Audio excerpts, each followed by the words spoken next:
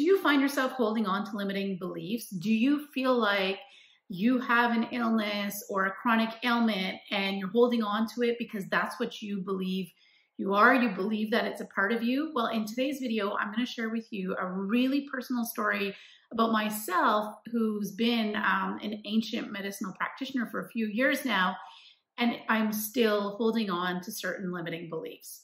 For more videos about how to use ancient medicine to live your most energetic, vibrant life, subscribe to my YouTube channel and hit the bell so you can be notified every time I post a video. So in today's video, I wanted to share with you guys a story about something that happened to me last week. First, I'm going to tell you my healing journey. My healing journey happened to me, started 20 years ago when I was told by doctors to give up my passion for dance. Dance was my life. I felt most alive when I was dancing. So it was actually really devastating to hear that. But basically they said, you've injured your knees and they're so worn out and so gone that you basically have the knees of a 60-year-old in your 20s. And I went to different doctors, I went to physio, and nothing helped. My knees were my knees and I couldn't do anything about it. And then I came across ancient medicine, ancient wisdom, and I started to use that to heal myself. And fast forward to today, I run my own dance school. I'm dancing 9 hours a week.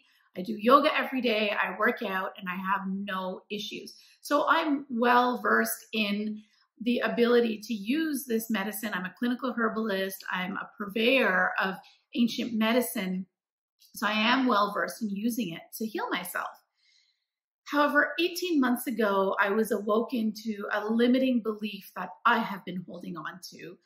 I took my kids for their regular eye checkup, and the doctor called me in and she said, your daughter's eyes are deteriorating so quickly that we need to put her on this program where we put eye drops in her eyes every night or twice a day, and she wears contact lenses.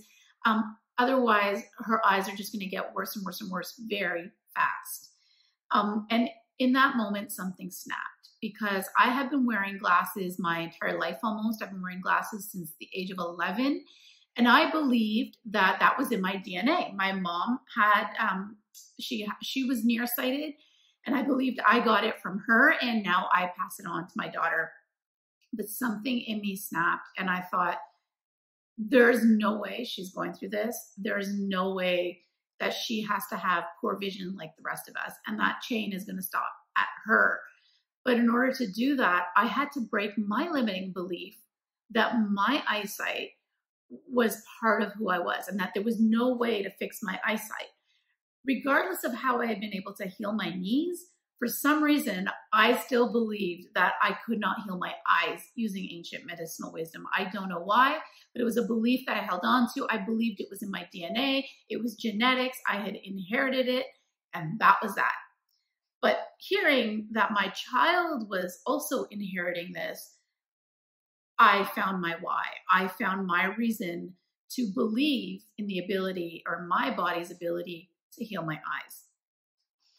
So I left there thinking, I'm going to have to do something. And so I asked the doctor one question. I said, what is it that causes somebody's eyesight to deteriorate this way? Why do so many of us need glasses? Why are so many children wearing prescription glasses at a younger and younger ages? And she said, it's because the eye muscle has difficulty relaxing.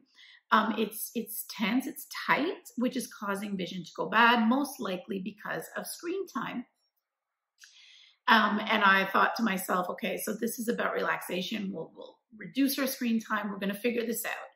We get home, and 2 months later, we're in this middle of this pandemic. All the kids are in virtual school. There is no hope of reducing screen time. Her screen time, my daughter's screen time, actually just skyrocketed ever since this pandemic started. So if that sounds like you, if you have children, or if you've been wearing glasses and your screen time has gone up through the pandemic, leave a comment below. Let me know, because I'm about to share with you what really matters when it comes to your eyesight. And so I was frustrated, because now I need to work on my eyesight. I'm already having doubts, and I need to help her. And virtual learning isn't really on our side right now. But I remembered that the doctor didn't say specifically that it was the screen time that was causing the issues.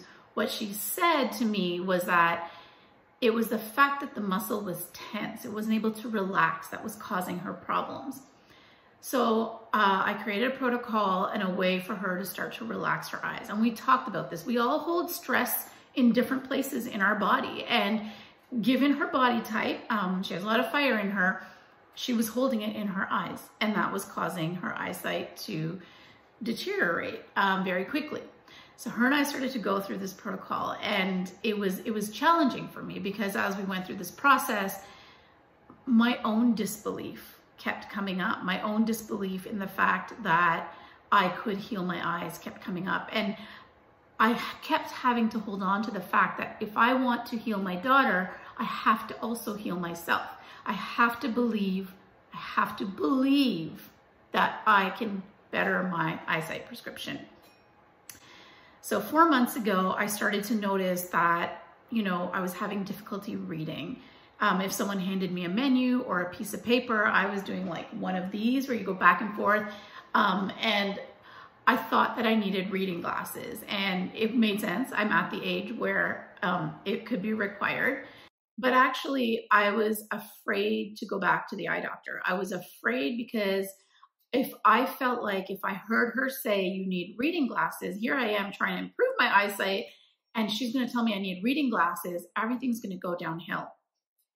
So I was trying to avoid it, but eventually we had to go and get our eyes checked last week. And when I went in, I told her what was going on, and she said, listen, you're at that age, and it's quite likely that what you need is reading glasses. And I was fully prepared to walk out of her office with a pair of reading glasses. But instead, after she checked my eyes, she said to me, your problem isn't reading. You're fine. Your reading is perfectly fine. Your problem is that your prescription, your contact lenses are too strong for you. Your vision has actually improved and you need a weaker contact lens. So it gave me a little hope for my daughter. And so she went in, and I could not even process my own happiness about my eyesight until I heard about what was going on with her. So she comes out after her checkup, and the doctor, in her exact words, said, your daughter has just defied all odds. Her eyesight has not budged a bit in 18 months. For her age, this is unheard of. It is unheard of for someone her age whose eyesight was on a certain decline for it to just suddenly stop.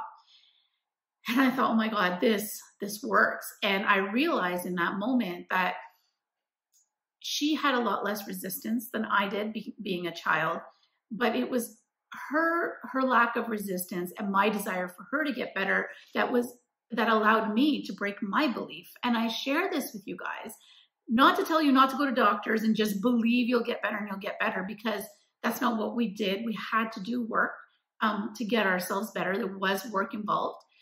But if you are working with an ancient medicinal practitioner, even if you're working with a doctor, it is so, so important to shift your mindset, to accept the fact that you do not deserve the chronic ailment.